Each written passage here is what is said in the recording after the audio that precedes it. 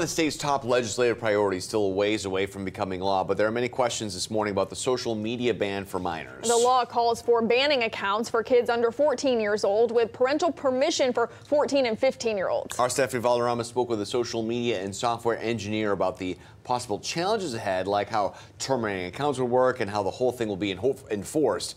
Steph, what did you learn? Yes, good morning, Matt and Sam. So the last 2 pages of that legislation actually dive into the age verification process, but even reading it multiple times, it's still relatively vague. So that legislation states an independent third-party company would anonymously verify a user's age.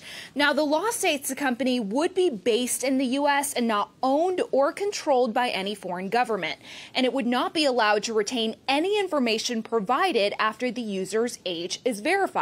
It's also important to note this law also puts into place age verification for websites in order to prevent minors from stumbling upon pornographic or sexually explicit content.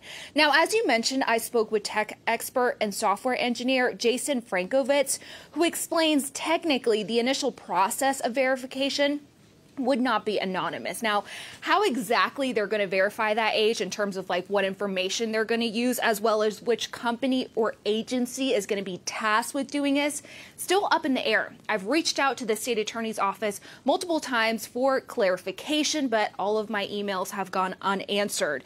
Now, I did speak with Frankovitz, as I mentioned, and he explains how he believes this process may work.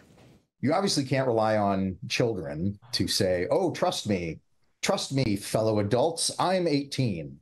So I think the only feasible way that it could happen would be to have the vouching of an adult. An adult can upload their driver's license. They can provide a social security number. They can sign some type of online version of an affidavit attesting to the fact that they are a certain age, and they could be made to understand that if they are not being honest in their attestation, then there could be penalties or there could be consequences for that. So according to this law, social media platforms can close accounts that are likely owned and operated by 14 and 15-year-olds. However, a user has 90 days to dispute that termination.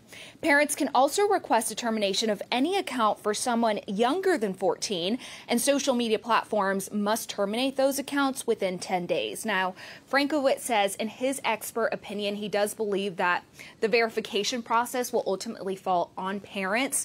Now, this law doesn't go into effect until January of next year. Of course, count on us to keep pressing the state attorney general's office for more clarification about how this will all play out. Matt, Sam, back to you.